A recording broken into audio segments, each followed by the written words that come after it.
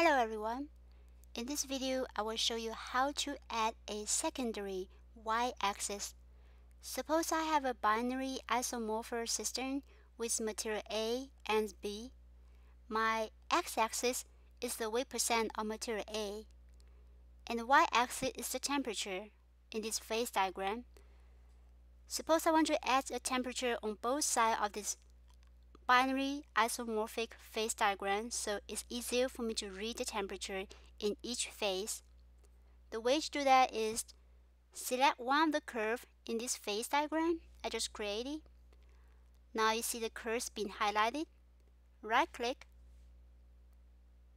choose Format Data Series.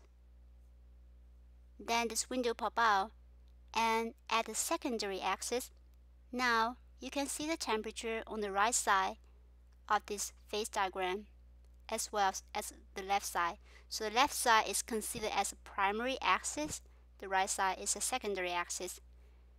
If you want to add a title, click that and go to Chart Design, add chart element, choose axis title. Now you see primary and secondary.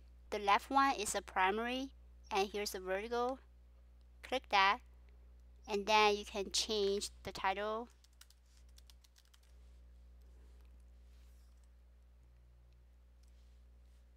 And do down the right side, click that. Now choose the secondary vertical. Then you can add title again. If you want to add secondary x-axis, you can do the same thing, use the same method. Now you have horizontal instead of vertical. I hope that helped.